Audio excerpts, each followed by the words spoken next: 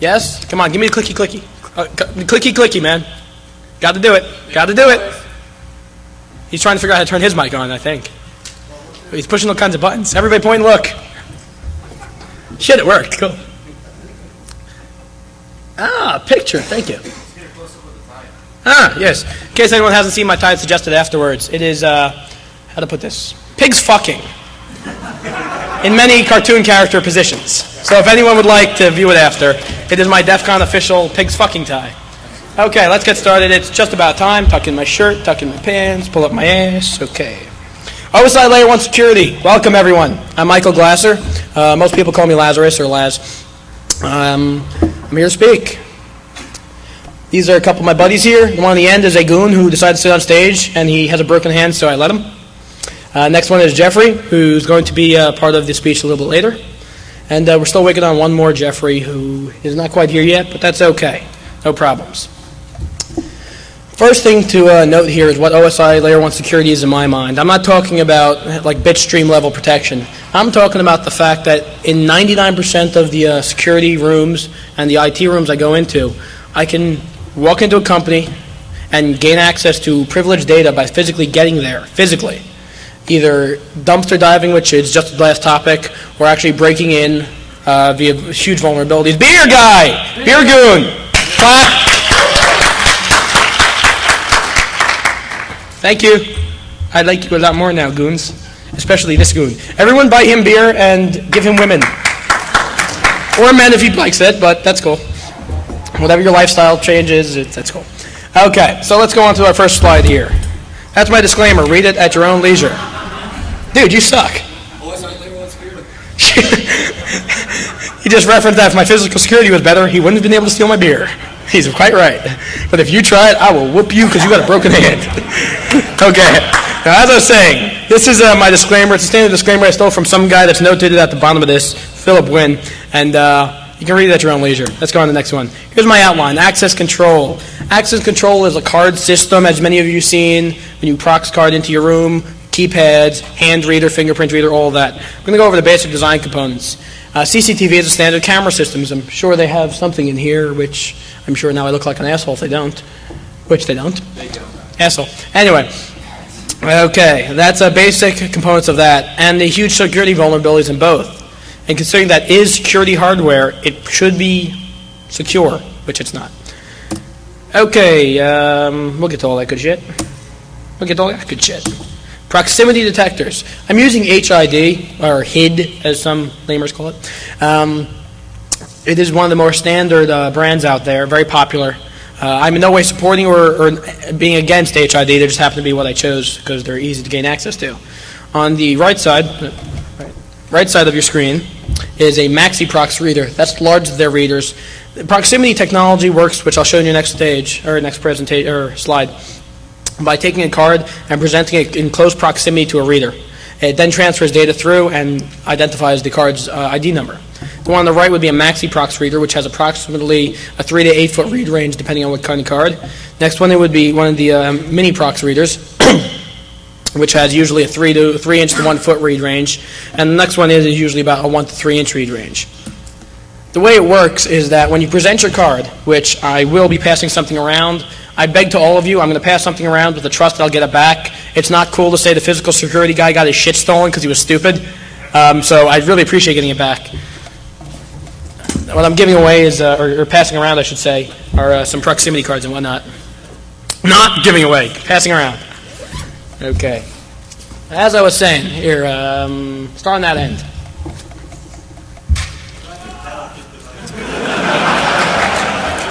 Not that delicate. Okay. Hey, dude, find my other one. Jeffrey, find my other one. I can't find it. Okay. The way it works is that on your card, you have a small chip that basically is just, we'll get to what that is. Find the other proximity pack. It's a great pack in there. It says HID on the side. Looks like a proximity pack. And there's a huge antenna, which is just that, an antenna, which works off 125 kilohertz. When you come to presenting your card close to a reader, the reader has a huge antenna and some power flowing through it, RF energy. When you present your card closely, it charges the card with the RF energy.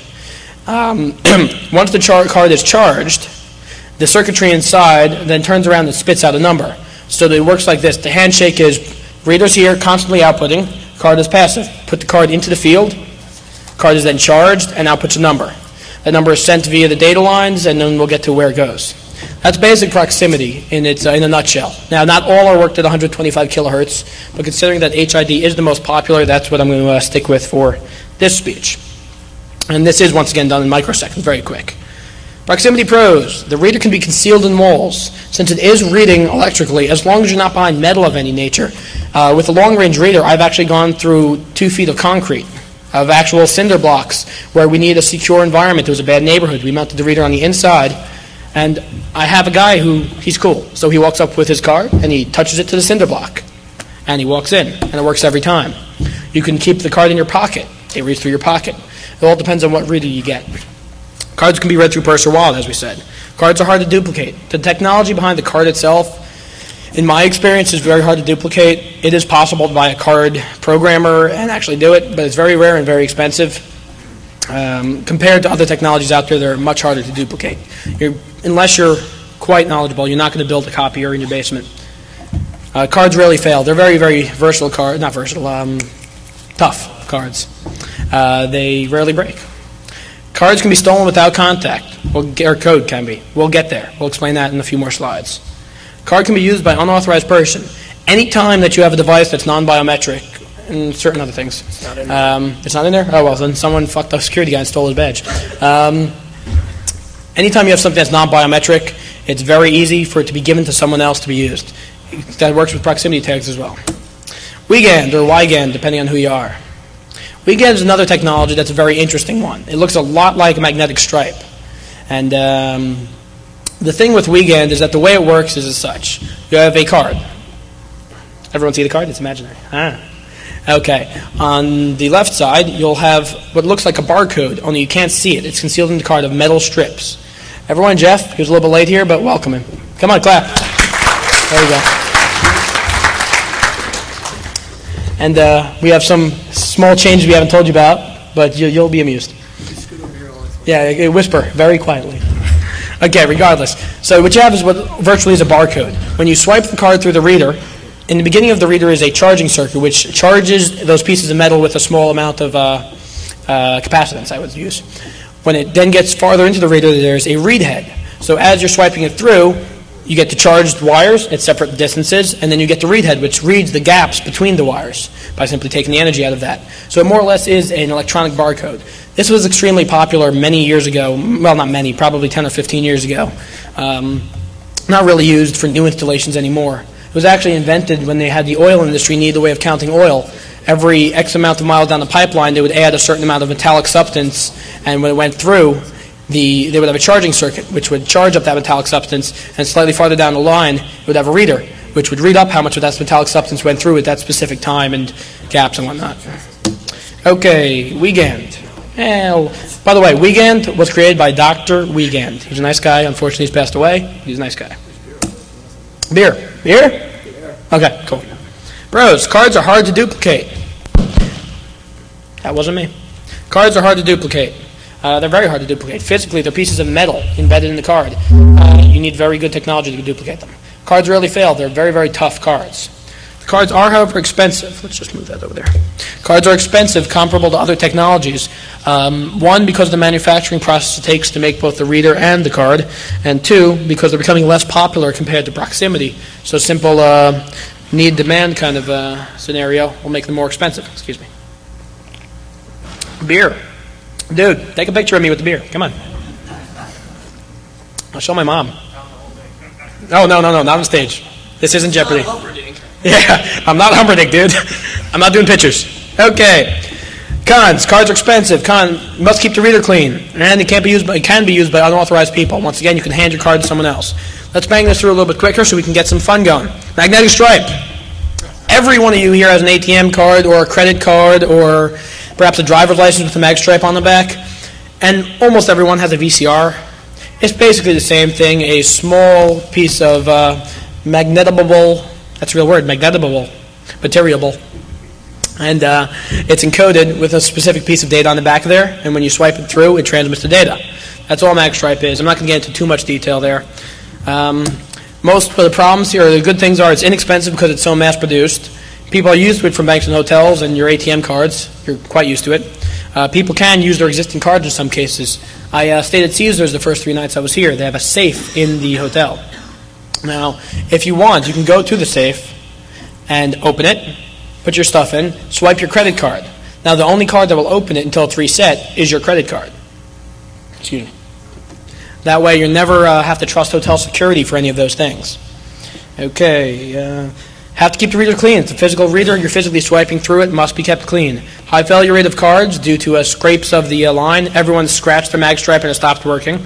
High failure rate of readers. Shit happens. They get dirty. They get clogged. Reader heads go bad. They take lightning hits. Technology just happens to have a lot of failures. Cards can be easily duplicated. Anyone who has access to the internet and an old VCR can build a card copier. All it is read-write heads with magnetic heads, which are, once again, available in the VCR. You can easily online buy a card reader writer. Cards can be used by an unauthorized person by handing it away. Keypads. The keypad in the photo in the middle is a little bit interesting. It uses, okay, how do you pronounce it? Piezo? Piezo? He says piezo, I said piezo. Let's call the whole thing off. Let's call the whole thing, damn right. Okay. Well, it uses piezo electronic technology for that keypad. So that keypad is actually both bullet resistant, small gauge for you, or not small gauge, small caliber for him, because I know him. And it is acid resistant, is bodily fluid resistant, is very vandal resistant keypad. It's on the cut sheet, I have to say that. It actually says resists bodily fluids. No, I haven't yet put bodily fluids on the keypad, but one day. You'll see. You'll all see. I have a question for you. Yes, sir. Is your mic on? I believe so. I think so. Is that mic on? Yes, it is. Okay. Why is there so much reverb on your microphone? I don't know. I was going to smack the AV guy because I can hear myself. I sound like God. Hello. Hello. Okay, well, is it getting better? I don't know. Well, I'm not the AV guy, and I don't see the MACD soundboard they're probably using. They got off of eBay. Oh, well. Okay, keypads. Keypads are very convenient because you can never leave your card home. You can never forget to take your card with you. You can't forget your code, but that's going to be rare. It can also, let's go through my pros. Inexpensive. You don't have to issue a card to every single person there. You can give one code for many people or many codes for free. Almost unlimited codes. Well, I do the math of how many with a 9-digit keypad or 10-digit keypad. And you can do that many codes without having to issue every single person a card. And people are used to pushing keypads from telephones. It's very common technology. People can make up their own PIN codes. Understanding that the security might not be the best if they're using their birthday or the last 4 digits of their social or the last 4 digits of the phone number. But in certain applications where you're using keypads, it does come in handy. People can use the same code. You hire a cleaning crew.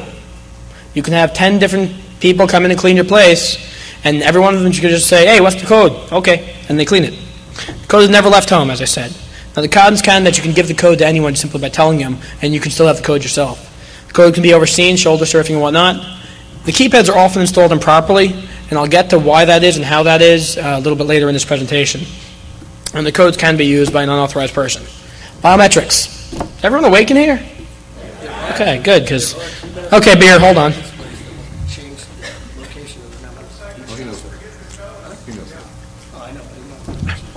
What if someone forgets what? We beat them up. You know, he asked if anyone forgets their codes, and yeah, but like I said, we beat them up. Yes, sir. You might mention the digital display keypads. Ah, yes. There's a keypad out there called that actually will help with the code can be overseen problem.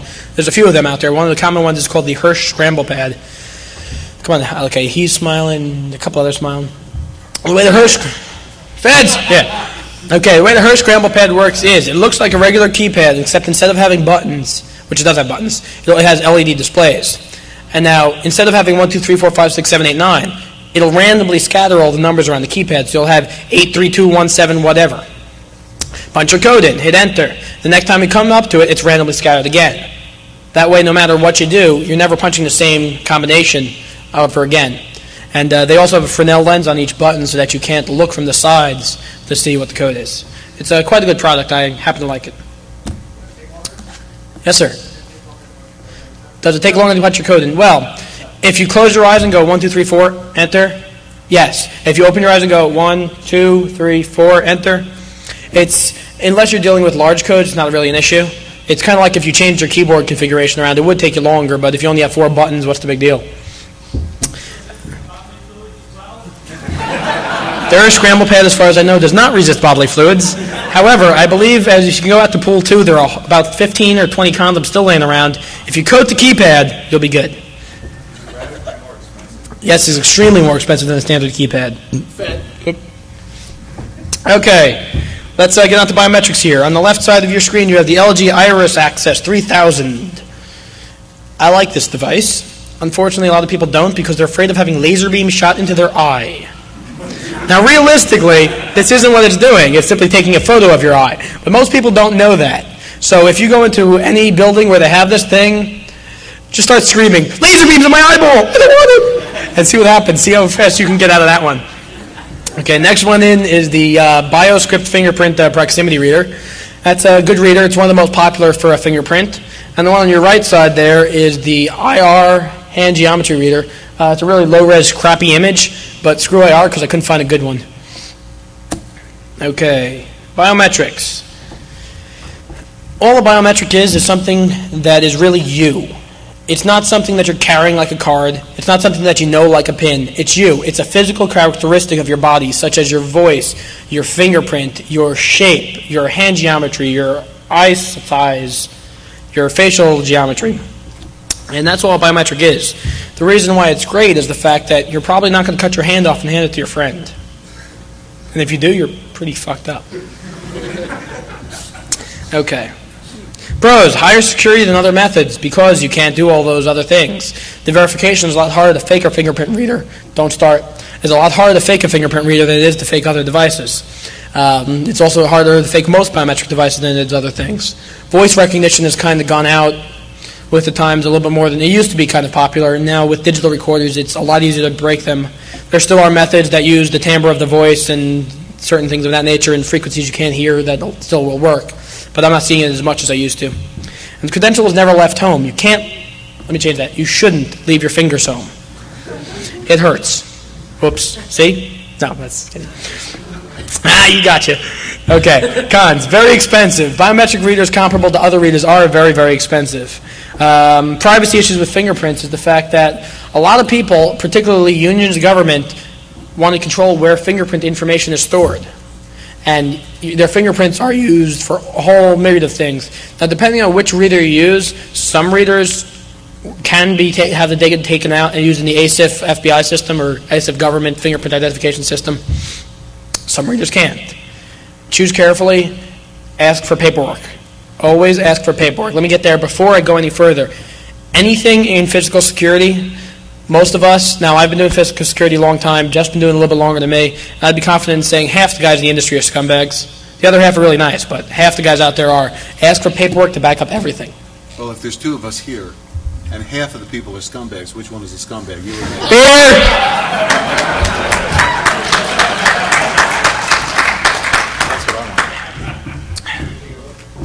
Beer. Is that a question over there for that, John? Yes, sir. Interesting you said that they're much more secure than the other things. I'm sure we've all seen the thing where they hold a picture on a laptop up to a face recognition and it pulls it, or you take a Gummy Bear and do a fingerprint. Comparable to, on the scale of 1 to 10 of security in physical security, being the vault in the bottom of the mountain as 10 and DEF CON as 1. Sorry, guys. I'm going to get hit by a goon later for that one.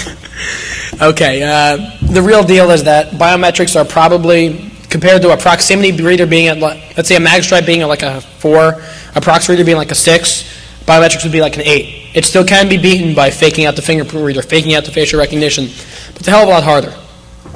And the knowledge to do it is much less common.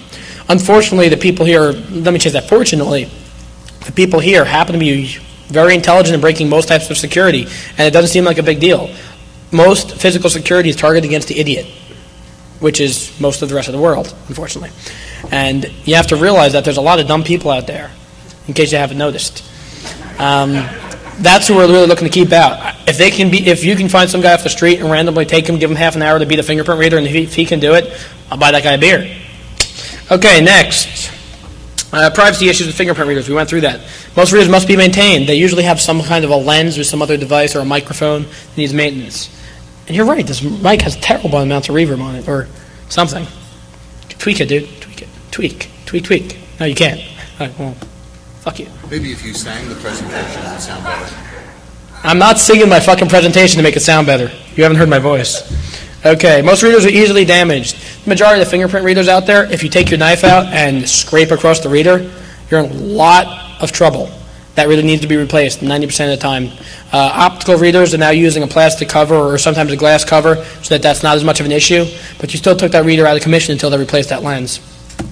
Okay, overview of system design. Door controllers. Now later on in my presentation, this is going to be my human door controller when we simulate how a system actually would work. If we have that much time, which I hope we do. By the way, official timer dude. What's our official time? Aren't you the official timer dude? 12:20. It's 12:20. Okay, so we're going to bang through the rest of this real quick then. Door controller. What? 30 minutes left. 30 minutes to bang this through really quick. Okay. Every access control system has a door controller. What this is basically a control panel where you have all your inputs coming back to, such as your door position switch, which tells you if the door is open or closed. Your reader, which so far we've gone through many different types, biometrics, card, keypad. Your request to exit, which when the door controller is sitting there, it says, is the door open or closed? It's closed. Good. Next time it opens, it should be told to open, such as by a card or someone requesting to exit through that door. Auxiliary inputs for whatever you may need, power to turn it on and comm to comm. Outputs, main door relay. That's where you connect your door to. Auxiliary relays for whatever you may need it for, such as you card in and turn the lights on. That's a popular use. Or you card in and you turn the alarm off. Communications, once again, there's two types of communications for this panel commonly, excluding the newer panels which do use TCP/IP for everything. The first type of communications is generally an RS-485 bus, can be 232, between the different controllers to network them internally. And the second type is between the computer and the controller itself. Small system design here. Systems under 50 doors are what I consider small. Most access card systems out there actually block at 32 doors as a small system, but 50 is a good number because I like 50. They usually use 2 or 4 door controllers, and instead of having a door controller for each door, you have a 2 or 4 door controller. There's your basic design. Rex detectors, request to exit push button or motion detector, which we'll get into some of the security vulnerabilities of the motion detectors a little bit later. Door contact tells you if the door is open. Door locking mechanism is the door locking mechanism. It locks the door. The reader reads the data in. The access control panel is the access control panel. And the alarm is for certain things such as if someone had propped the door open. You walk over to the door, you just leave it open. There's no point in having access control if you're just leaving the door open.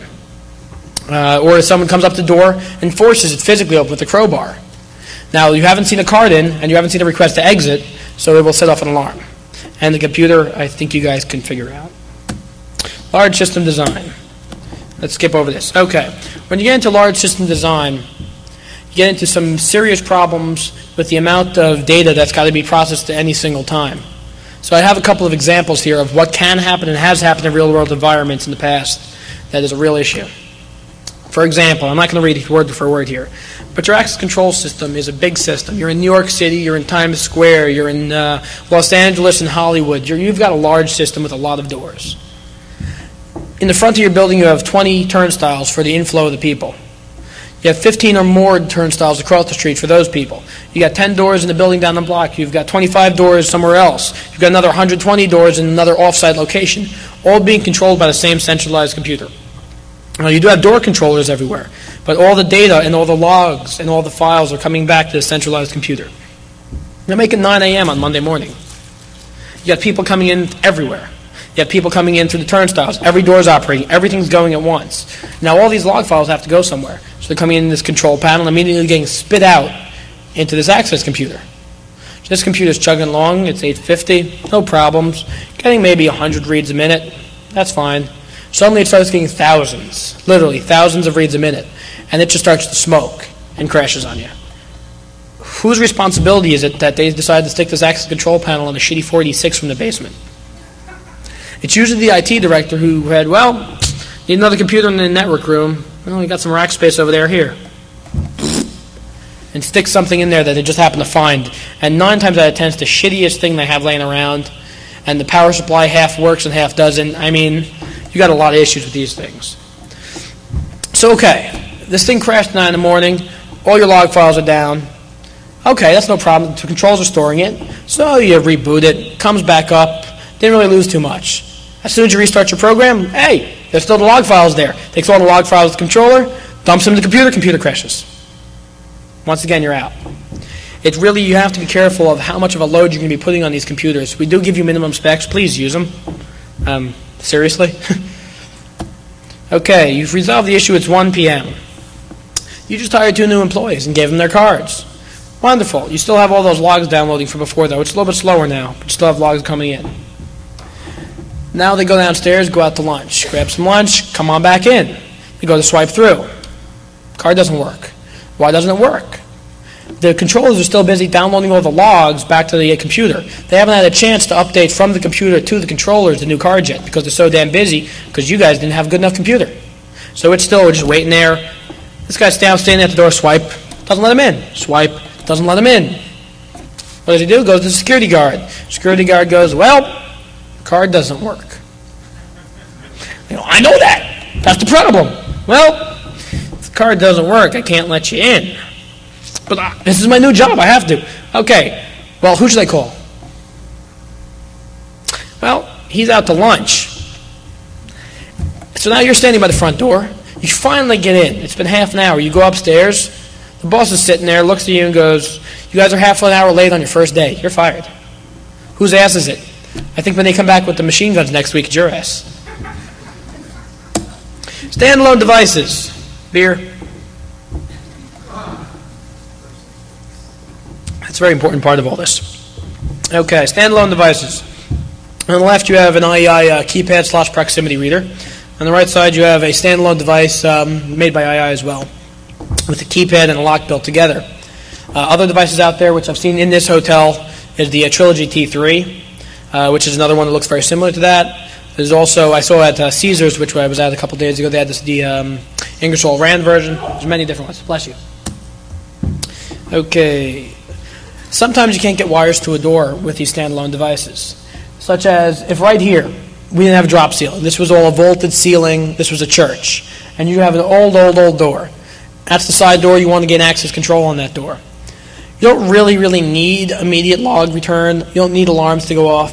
You just kind of want something so that you don't have to carry a key. Pop a standalone device on that door, and you're good to go. Change the batteries once every 3 years, and you're ready. Otherwise, you're going to have to run conduit along the walls and everything else. It's not a good thing. Okay. Before we get to problems and security vulnerabilities, any questions?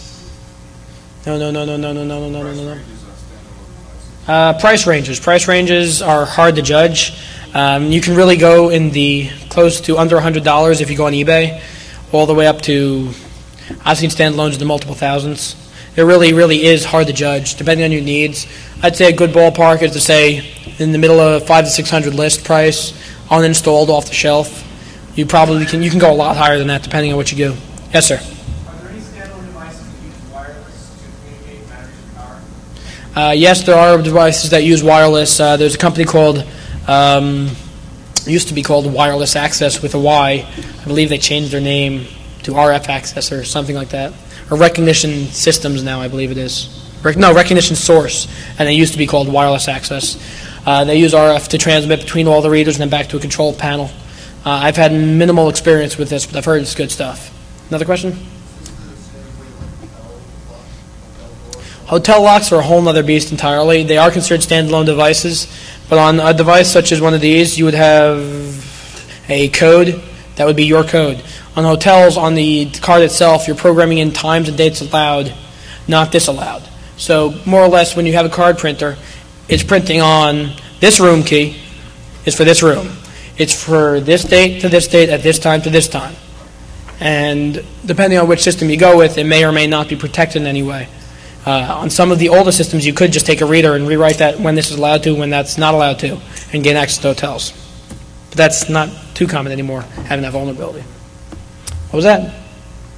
One more? Okay, 2 more. You first, then you. What do you think of the Mass Hamilton standalone electronic locks? Hamilton happens to make some very good stuff, but they're just like any other company. I'm not going to say one is better than another, but I personally like some of their stuff. Yes, sir. If hotels are typical standalone devices, how come sometimes you go to a hotel, you tell them, you left your key in your room, and you key the old key because they have on that new card, it says turn off the old cards.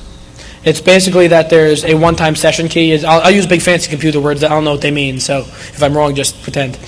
It basically has a one-time session key that says when this card is working, that's good, until there's a new card that is valid. Once this new card is valid, all old cards stop working. See, I use a fancy computer word. I like that, session key.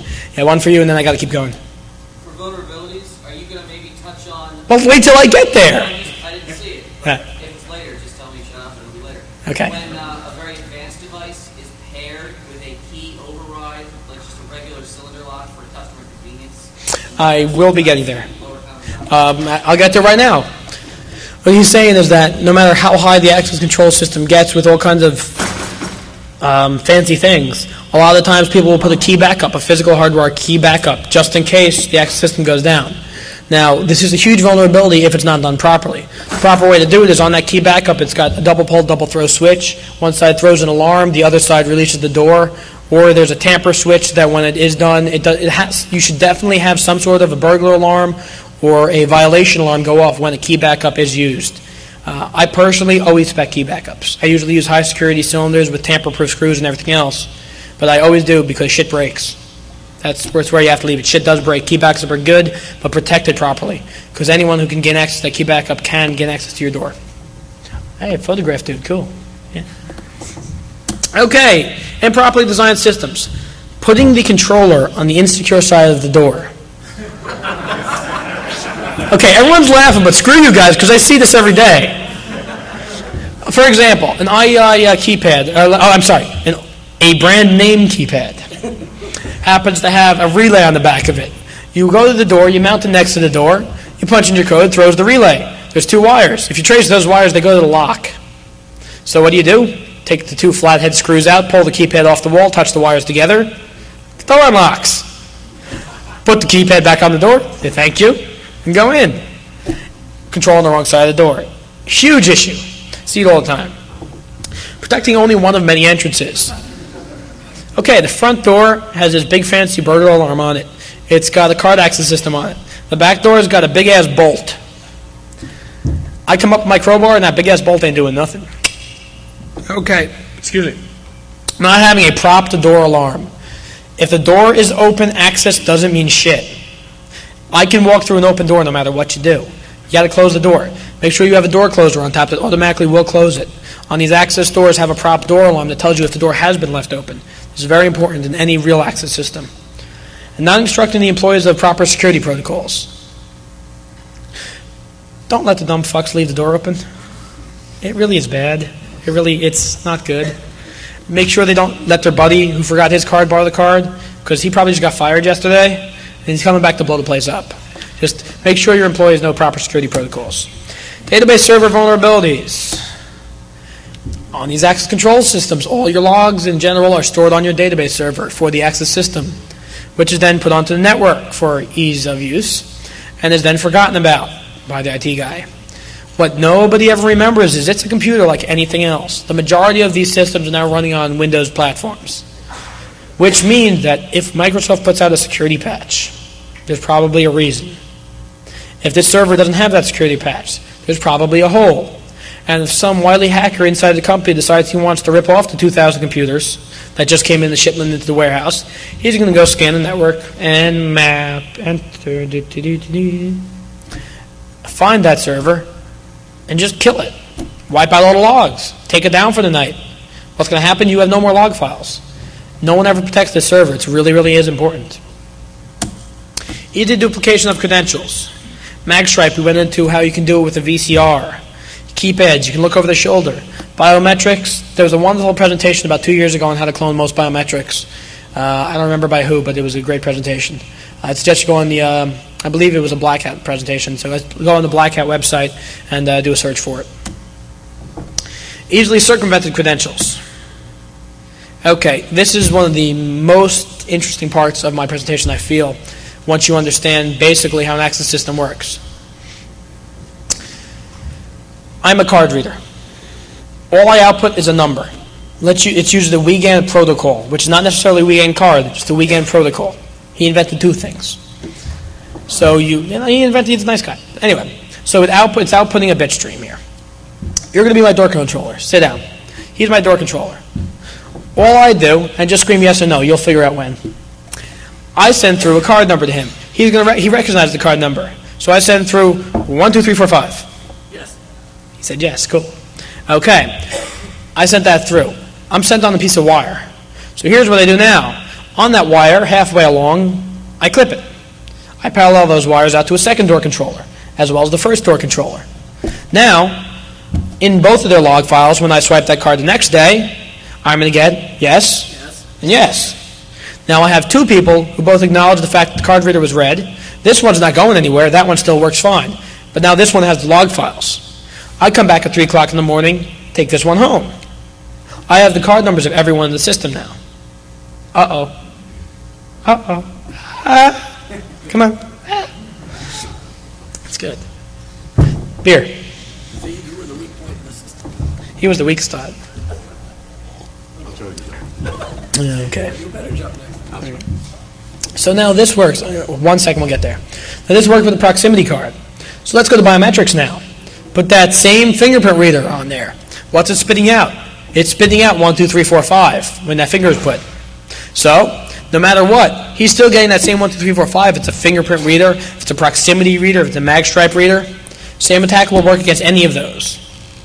It's a huge vulnerability, no matter what type of security prevention device you're using, or access control fingerprint reader, or card reader, they're all just outputting the same string. There are some technologies now that have fixed this problem. I'm not at liberty to say which, but they're out there very rarely, and very undermarketed. Excuse me. Boy, this beer is making me burp. Cool. Okay. One of the best ways to protect against this is tamper switches. On some of the larger access control systems, they actually have terminating resistors that'll tell if the line's been paralleled off of. It's pretty rare, but it is used. Besides tamper switches, you also have a camera system, which can simply watch to see if someone's cutting the wires. But we'll get there on the camera system section. How are we doing on time? You have 10 minutes. I have 10 minutes? 10 minutes. Okay, we're going to rush. I did an hour and a half of Black Hat, so we're going to bang through this pretty quick then.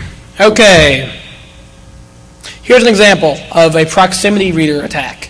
Someone has a prox card in their pocket. Let's say the president of the company, ABC, wannabe, whatever corp. You walk into the elevator with a Maxi Prox reader, as I showed you in the briefcase, with the card reader. As you walk in, it scans all the cards in the elevator. It can read through their pockets and everything else. You walk out, and now you've got their card numbers. Come back the next day with the pre-scanned out keypad, take the reader off the wall, punch in the keypad number, put it back on, walk in. That's what. You had a real quick question. Still going or no? Yes. Where can we read up more on this? If you don't finish that last beer, can I have it? Where can we read up more? You can read up more on the internet. There's this place called Google. Also, I do have some references at the end of this that you can all take. But there really is nowhere to read up on this, honestly. As far as security vulnerabilities go, I've yet to find a resource on the internet that goes through any of these. Buy me beer and ask me a lot, and I'll tell you all kinds of good stuff. Okay, we're going to have to bang through this. I know you can't have my beer. Okay, that's one. Okay, defeating improperly installed locking devices. Crowbar. There we go. Okay, overview CCTV. We're going to bang through this one real fast. Real fast. But I'm sure everyone will get this because I'll go slow enough for them to understand. Cameras. They look like that. It's a camera. If you don't know what it is, go home. Low resolution on security cameras are generally those formats. 330 lines is generally considered low res, medium is 380 to 420, high is 470 to 500. Multiplexers take multiple cameras, put them onto one wire. That way you don't have, on older VCRs you only had one input, it would multiplex the signal onto that one input, and then when you would mux and demux, when you would demux it, you would take those one input and make it many again. Usually either use time division multiplexing, or it would use, it would actually split the screen to 16 separate images at lower res, and then bring it back up when you needed it. VTRs, it's a VCR that actually cuts the time up into smaller sections. DVRs are an electronic version, a computer basically, that replaces a VTR doing digital video recording. Now these are basically the newest thing out there. This is what everyone's using. There's very few capture cards. That's the input boards for the computer being made. There's about 6 Korean companies. The Koreans pretty much have the hold on this market right now. The Korean government is sponsoring market research into doing security work. Is that North or South Korea? I don't know if it's North or South Korea. I am hoping South. I'm assuming South. Okay, let's bang through this. Frame rate. The frame rate is how many frames per second the recorder is actually recording. What that means is, real live viewing, I'll use the number 30 for an example. In reality, it can vary, but real life is considered 30. You can see me fluidly, that's fine. Now, when I go into, I would want to do 2 frames a second, you'd see me like this. Like the robot from like the 80s. Cool. Okay, resolution. How does your picture look? You can figure that out. Compression. How compressed is the video? You can figure that out. Hard drive space. I'm sure you can figure that out. Okay, that's just how much of the video do you actually want to store and how long can you store it for. And feature set. What kind of feature set do you have? How am I doing on time? Time check. It's, 9 past? 9 past what? About 8 or 9 minutes left. 41 past. 9 minutes left. Okay. Well, we're gonna run 30 seconds late anyway. 4-camera VTR system looks like that. You have your 4 cameras going into a multiplexer. Multiplexer has 1 output wire, goes to your VTR. Talk a little faster. I'm going to talk faster. Everyone's going to stay with me here too. The VTR. The VTR then stores all the data over that one channel. When you want to play it back, you take the VTR's output channel, which goes to the multiplexer, which demuxes it, goes to the monitor. Next one. 4-camera DVR. Everyone have questions? Good. Screw you guys. Okay. 4-camera DVR system. Same type of things. You're cutting out the multiplexer. 4 cameras go into the digital video recorder, stores all the data. If you want to view it, you simply output to a monitor. If you want to do playback, you simply out to a monitor. All computer controlled. That's the high 10-minute side. What does it mean if you do this? Clap hands! Clap hands! No, you got it because you couldn't see him. Okay, 4+ camera network system. This is more important. This is what you guys are going to run across. This is where you're going to have your problems. That's why I want to get to this part very quickly. We'll slow down in a moment. Picture it, the internet cloud. I'm bad at drawing clouds. Okay, on the right side you have 2 DVRs in 2 separate locations. Each one's recording 4 cameras, let's say. What do you want to do? You want to view the material. Do you want to view it locally? You want to view it remotely? Doesn't matter. It's streaming through your Cat5 network. Cat5 to the internet, to the TCP IP, to the Homeboy G, all that. And it flows through there. You can view it on the computer and check all that. Now, this is how most VTR systems or DVR systems are being set up nowadays. Okay. Improperly designed systems. Don't put cameras where it's dark if you're not going to put any light. They don't work. There are some infrared cameras out there, but they're pretty rare. Unless you specifically order one, you're not going to get one. Be careful of lighting situations. In a room like this, if someone put one moving camera in the middle and went like this, they're only going to get 1/3 of the room at a time, and they're going to be losing 2/3 all the rest of the time. You're much better off putting a fixed camera in each corner of the room. You'll get the whole room. Most people do that because they think it's going to save price by buying only 1 PTZ. 1 PTZ is the equivalent of probably 10 standard non-moving cameras in price. The only other difference is the fact that on your recorder now you're taking up 10 channels of data and 10 times the amount of storage by having 10 cameras instead of 1 PTZ. Recorder vulnerabilities. This is what I want to get to. Digital recorders are hooked up onto your network. Protect them. If I want to break into your place, I'm going to take out your DVR first so that there's no recording that I did it. Most of these systems are Windows-based. Some of them are Linux-based now. Both of them suck. So, like, fix them, dude. God. Okay. Vandalized cameras. People can break the shit. It happens. If it's going outside, make sure it's a vandal-proof housing. People do throw rocks and people do smack them. Network bandwidth. Here's a big one. Let's say I'm the guard at your company. I'm sitting down at my front lobby, drinking beer, on the job, of course. And I decide I want to check on the location in California. I click on California and bring up 16 streaming videos. Wonderful. Not too bad for my network bandwidth, just sucking up all of it already. So then I click on Oklahoma, bring up 16 more. Now I'm watching 32 cameras. Then I click on New York, bring up 16 more cameras. Then I click on Texas, bring up 16 more cameras. I now have 64 streaming video signals. Am I getting the high side? No? No? Okay. Okay, 16 more cameras. So now I have 64 streaming video streams coming over my network. Your network is going to be in a lot of trouble if you have 64 streaming video signals flowing through. So I'd suggest putting network bandwidth limiters on these things and smacking the hell out of the guard who did that. Okay, network bandwidth we did. Covert video. Where are you allowed to put hidden cameras? Don't put hidden cameras. Why? Well, do put hidden cameras. Screw it. Jeff covered hidden cameras. Let's speak quickly. I'm going to drink. Well, hidden cameras are a very good idea. Does everybody hear me okay? Hidden cameras are a very good idea because people just don't know where they are. Somebody once told me they never worry about the cameras that they see, and they only worry about the cameras that they don't see. And in a robbery that took place at the World Trade Center about 9 years ago, A couple of guys went into one of the banks in there and walked out with about $3 million in cash in suitcases. The guys all had masks on. So the cameras were really not particularly helpful identifying these average height guys and average weight guys that had big black masks over their face, and they just had the 2 eye holes. Then they took an elevator or a back stairway down to another floor, pulled their masks off, and the covert cameras on the other hallways had pictures of all of these guys, full frontal face shots. It was on the news, and by the next day, all these people's neighbors and people that knew them had identified them to the police, and of course they've got probably a good 10 more years to serve on their sentences for armed robbery. So covert cameras are a very good thing. Thank you. Okay, before we get any further, out of tradition and specifically my physical security talks, which I've done a few of, I always get a hug from a girl on stage. So who wants to hug me? Come on, somebody raise hands.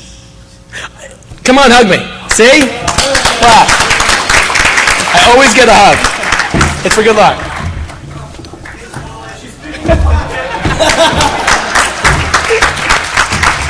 Thank you. Okay, next slide here. We'll bang through this quick. Conclusion, look at that. Okay, there's some links for you. Real quick, we said we have 5 minutes left, maybe 4? Okay, we've been practicing this all day. I like to show King of the Hill, and it made me think of a security demonstration. He's going to be our human access control panel in showing inventory control systems. Can you help me with this? Did you explain this? Okay. This is my purse. It happens to be where I keep my cigars and my pipes and whatnot. He's going to play the access control system.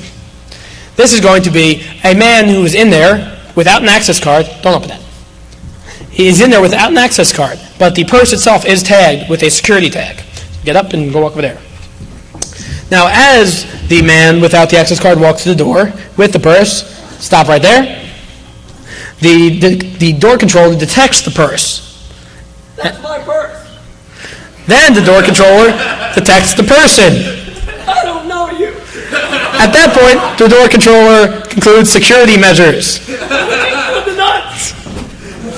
Now that is my inventory control security demonstration, which we've been practicing. I'm pretty much out of time. King of the Hill, it's a great show. Bobby went to the women's training class and learned defense. Everybody go home and buy me more beers, please. Thank you very much. You can reach me online at laz@ctech.org or just look at my damn thing and you can hit me.